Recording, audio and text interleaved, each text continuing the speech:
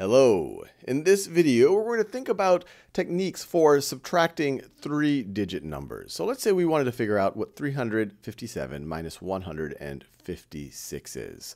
Pause this video and see if you can somehow figure this out. And you don't have to be able to because we're going to work through it together, but it doesn't hurt to try a little bit.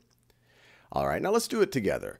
And one way to think about it is, what if we were to break up the 156 into its different place values? So we view it as 100 and 50 and 6. So then this could be rewritten as 357 minus 100 minus 50 minus 50. That's 5 tens right there. And then minus 6. Now, does this help us? Pause this video and see if you can figure out what this would be.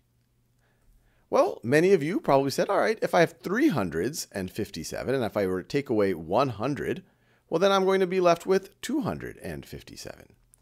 And then if I take 50 away from that, 50 away from 257, well, I have 5 tens here, and I'm going to take away 5 tens, so I'm going to be left with 0 tens. I'm going to be left with 207.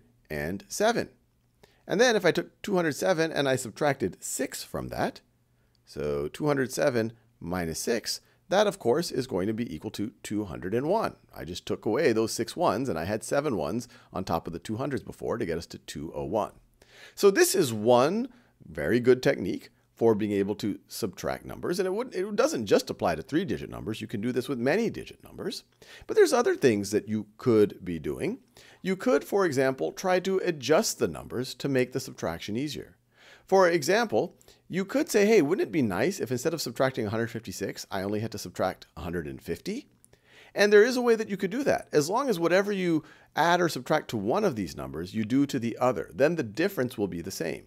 So there is a situation where you subtract 6 from both of these numbers before you try to find the difference. So let me write this out. So let's say you wanted to subtract 6 from both. What would this be? Well, 357 minus 6. Well, we're just going to take 6 ones away from the 7 ones here. So it's going to be 351 minus 156 minus 6. Well, that just gets us to 150. And this might be, for many of y'all, a little bit more straightforward to compute. You might realize, all right, if I have 300s and I take away one of those hundreds, I get 200s. If I have 5 tens and if I take away those 5 tens, I'm going to be left with 0 tens. And if I have 1 1 and if I take away no ones, I'm still going to have 1 1. Or you could say, look, 300 minus 100 is 200. 51 minus 50 is just 1. So that was pretty helpful. Another technique is to, instead of going to 150, you might say, well, what if I wanted to subtract 160?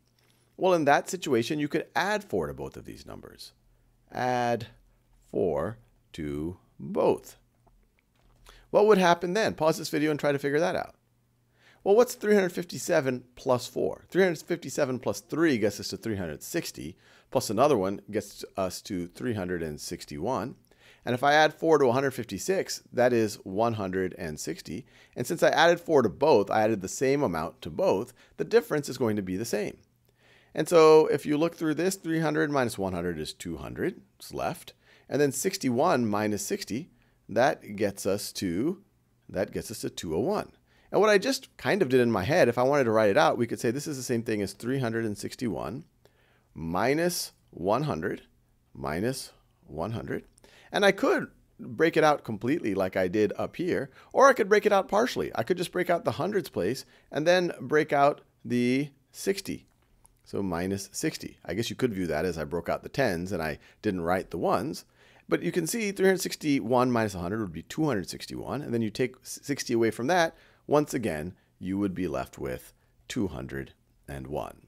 So the big takeaway here is there's many different ways to approach subtraction with however many digits you have. And this just gets you a glimpse of different methods. And some will be more convenient in different situations depending on what numbers you are dealing with.